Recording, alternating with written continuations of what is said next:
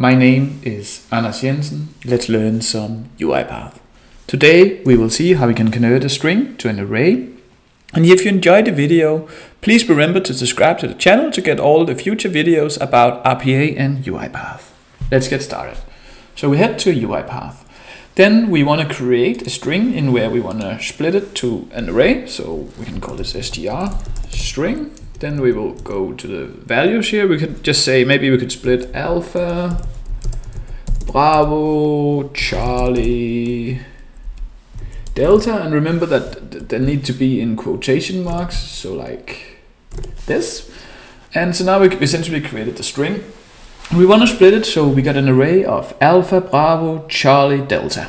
So let's go up into our sequence, find an assign, drag this guy in, and now we create an array variable. So go down here and press Ctrl K. We could call this AAR. You can call it like whatever you want, but I call it an array. And then we go down to variable type here in the variables manager.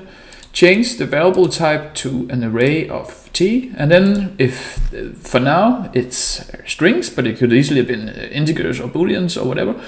So let's choose the string and click OK. Then we can use the split command to split this string by the commas into an array. So we will type in split, then parentheses, and then we will control space to get our IntelliSense autocompletion, and then choose the str string because that's the one we want to split.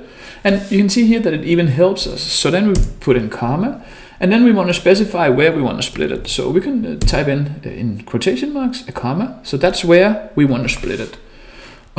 So this one will split it by here. And now we cannot know because we can run this and nothing really happens. We can make a debug. However, let's try to see that it actually works. So find a for each.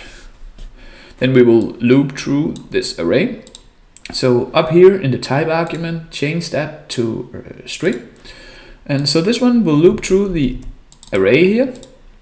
Let me delete this. And here we'll just write out a write line to see that it actually works, that we get all the 4 names out in this array. So this one will just be item, and then we can run it and check that it actually works, that we can convert a string to an array. So let's go down to output, and we can see that we wrote out alpha, Bravo, Delta, Charlie. So that works. That was nice. We could also have chosen to, let's say that this string was by spaces, or it could be whatever, Charlie, Delta, Charlie, Bravo, Alpha, like this. Then we will just be in our split up here. We will just have, instead of the comma, just wrote in a space, and maybe we can try to start it again and see that it actually works.